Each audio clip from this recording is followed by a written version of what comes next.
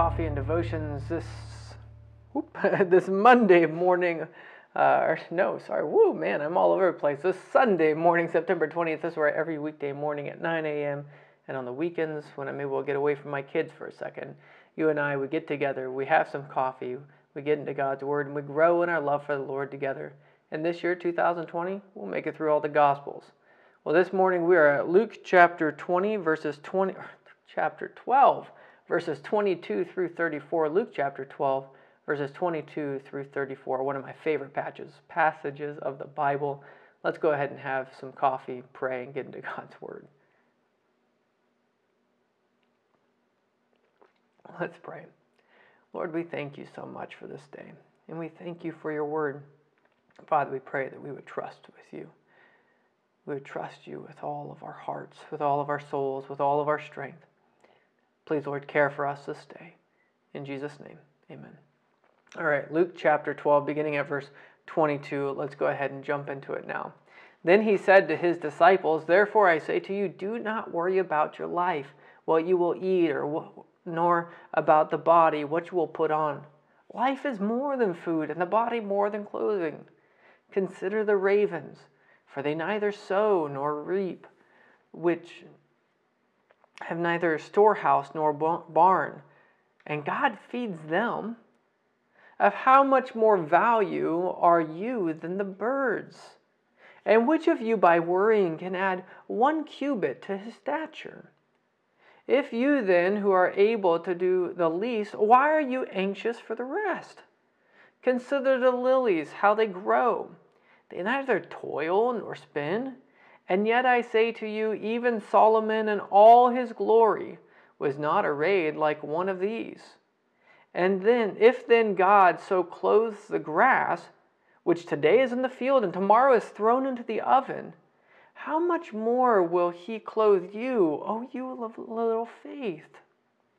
And do not seek what you should eat or what you should drink, nor have an anxious mind. For all these things the nations of the world seek after, and your Father knows that you need these things. But seek the kingdom of God, and all these things shall be added to you.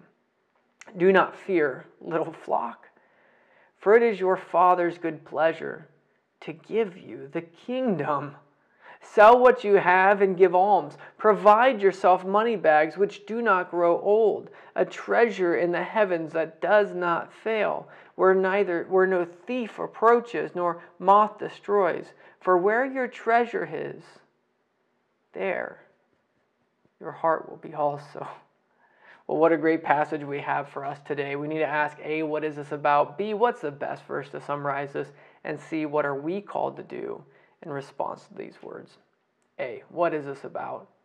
Do not worry. Don't be anxious. Don't worry. Right? Look at the birds. Look at the birds of the air. They neither sow nor reap nor store away in barns, and yet your heavenly Father feeds them. Look at the lilies of the field. Look how beautiful they are. God has arrayed them with such glory. And yet, the flowers of the field are here today, but tomorrow they're thrown into the oven. God knows you need all these things. God knows you need things to eat. God knows you need things to drink. God knows you need things to wear. But what do we find? We find a God who loves us and who cares for us. And that if we seek first the kingdom of God and his righteousness, all these things will be added to you. Now, I'm going to say we need to balance this off with a good, robust biblical theology, because there's a whole lot that Scripture says about work. But there's a whole lot that Scripture says, if a man doesn't provide for his family, he's worse than an unbeliever. Right? It's good for a man to work with his own hands. This isn't saying to go and be a lazy bum, but this is saying don't be consumed with an inordinate desire for more. Paul says in Ephesians chapter 5 that we're to put off all sorts of sexual sins, but we're also to put off greed, which is idolatry. greed, which is idolatry. Don't worry about what you're going to eat or what you're going to drink or what you're going to wear. Your Heavenly Father knows all these things.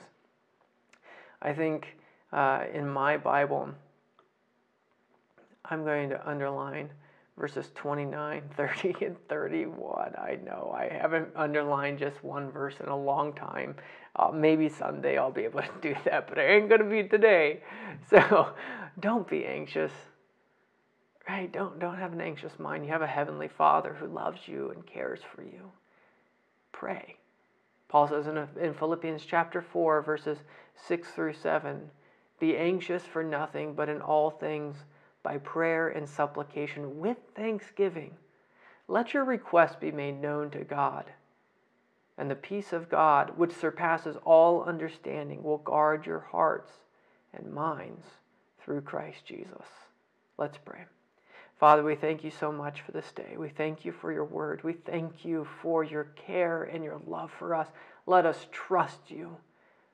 Father, we pray that our heart would be in your kingdom and that you would provide for all of our needs. In Jesus' name, amen. May God bless you today, and may he fill you with peace as you get free from anxiety. Bye.